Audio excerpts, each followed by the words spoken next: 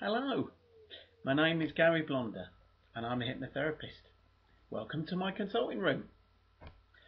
My job is to help people become happy, and I do that by liberating them from their issues, ways of behaving that are making them unhappy, that are holding them back. But I'm not actually here to sell you anything, or to hypnotize you, or even discuss hypnosis, because there's plenty of that out there already. If you want to talk to me about those things, then you can email me from the info section.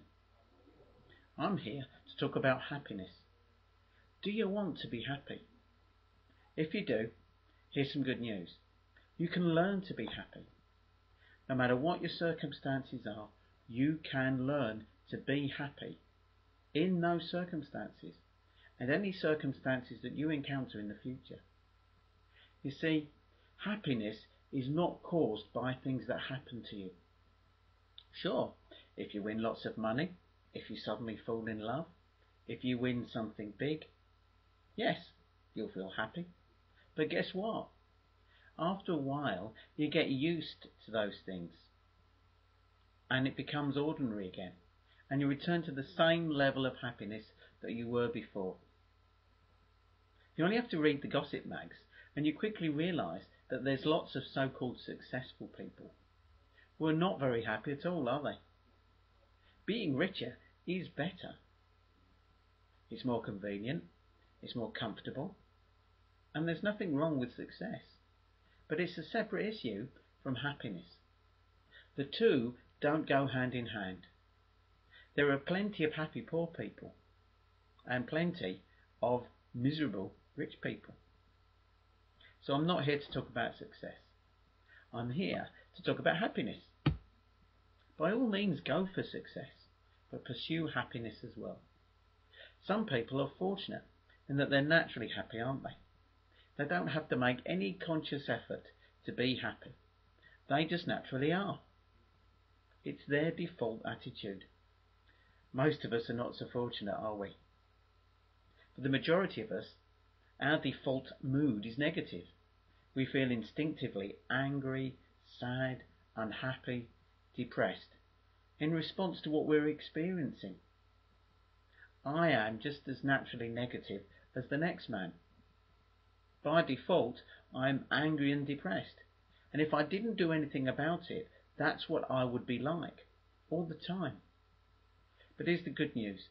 You can learn to be happy. You can learn to do certain things, and as a result, have a happy and positive attitude. However, you do have to keep doing them. You can never relax. You will have to do these practices for life to keep happy. It's a bit like diabetes. A diabetic can have a perfectly healthy life so long as he does certain things. But he has to keep doing them. He has to take his insulin, measure his glucose, and watch his eating patterns. And if he ever stops, he becomes ill again very quickly. In the same way, I do certain things regularly, and I keep doing them.